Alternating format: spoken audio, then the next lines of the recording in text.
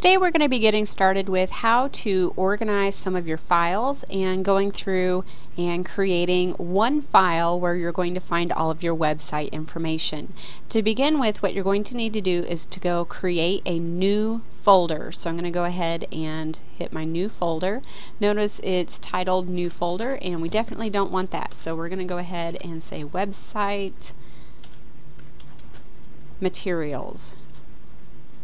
So you'll see that I have my website information here. Next, what you're going to do is you need to go and you need to find where your first thing that you're going to be needing, which is your avatar. So this is my avatar and it's currently untitled, so I'm going to go ahead and clean that up real quick.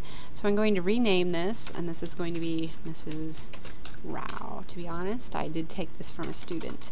So I'm going to go ahead and title it Mrs. Rao. It looked sort of like me, so I went ahead with this one. Now what I'm going to do is I'm going to copy my avatar and I'm going to be putting it into my website folder.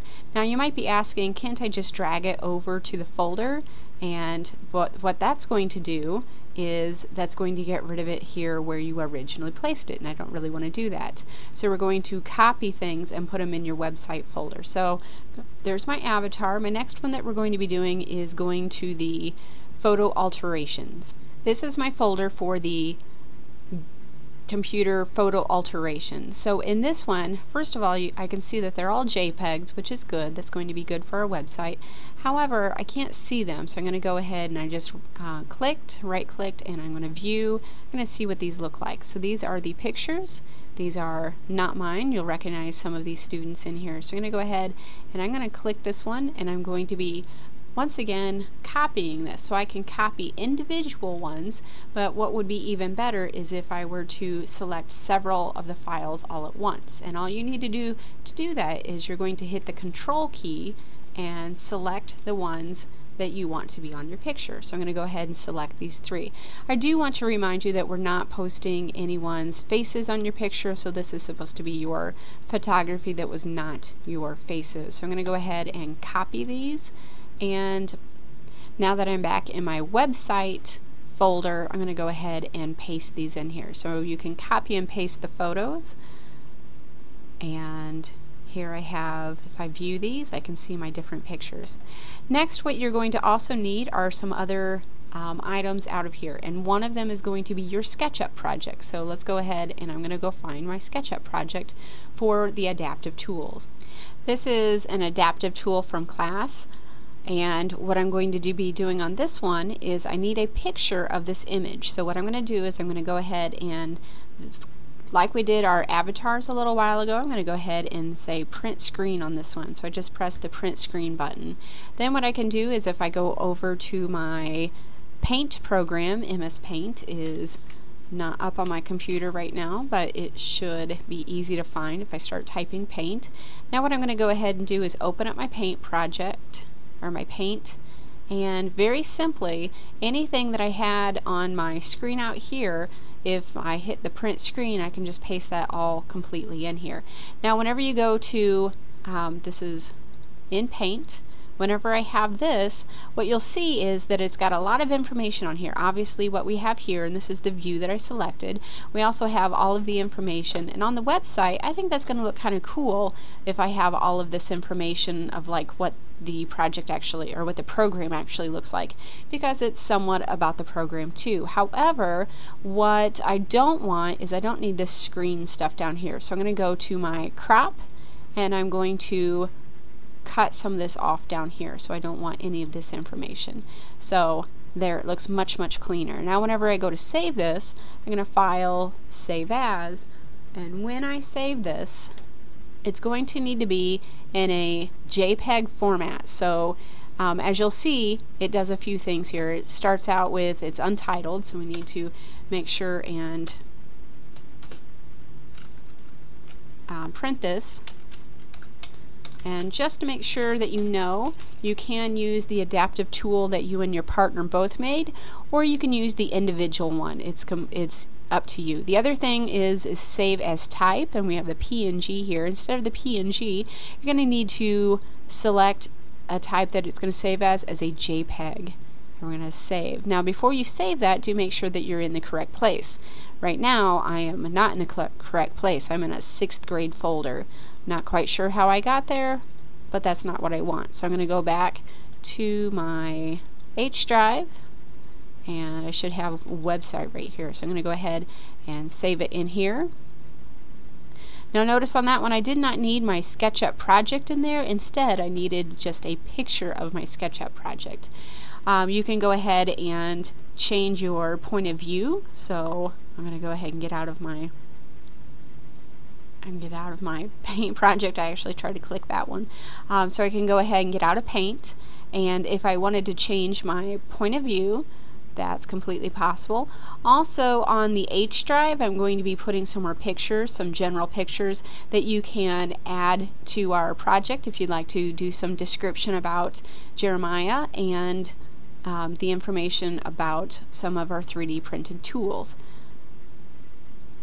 Alright, next up you've got some other things that you also need to organize and get into your folder. So another one that is required to be in your project folder.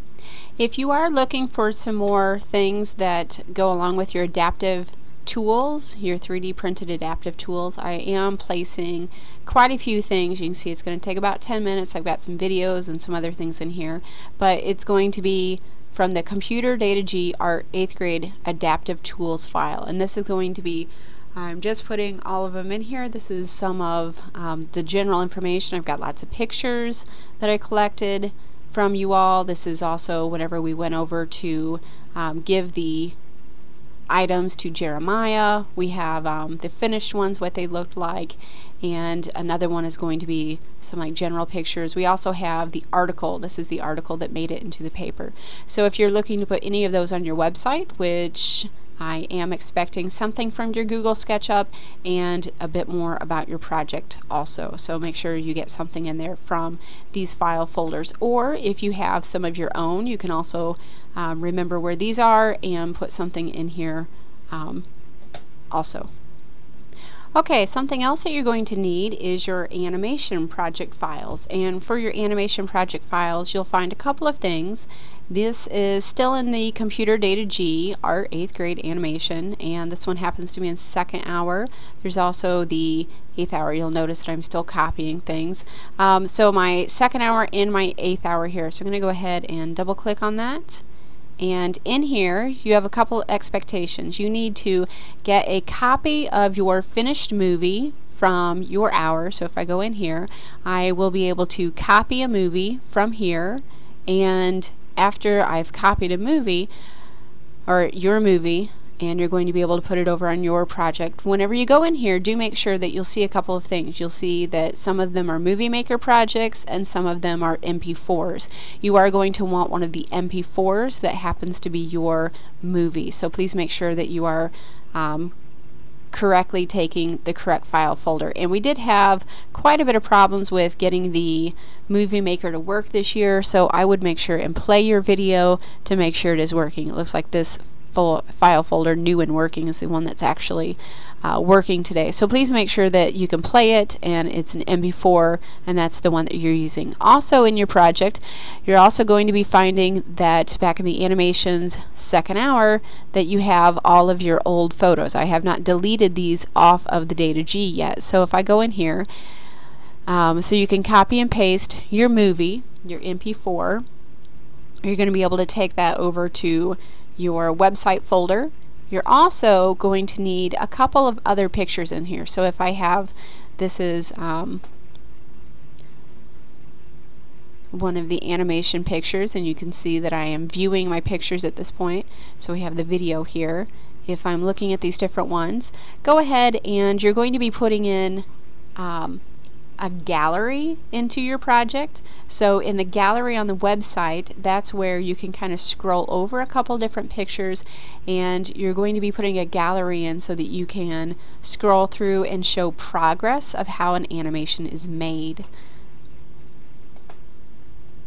Other things that are going to need to be on in your website folder, some of the other things we're not going to be able to put into your folder, such as your Scratch game. That's directly on the internet, so that's not going to be able to be put into your folder. You should be aware of where you're going to find it though. Don't forget your Scratch user name and address at this point. So some other things that you're going to need in your website folder. Let's go ahead and get rid of that guy. You're also going to be needing your Scratch, and something else you need in here is some of your things that you're going to be wanting for your personalized page. So for your personalized page, I do want to make sure that you can copy things off the internet and put it into your website folder. However, you also do need to make sure that you are citing where you are getting these from. So on your planning page, on your last slide down there, on your last one, please make sure that you are writing down what URL your project and where your photos and your information or videos is coming from. If you are getting a video off of YouTube and you're going to embed it into the video, into your website, that video you cannot cite YouTube as where it came from. You're going to need to have more information about who created it. It was created by someone, so make sure that you are doing your citation accurately.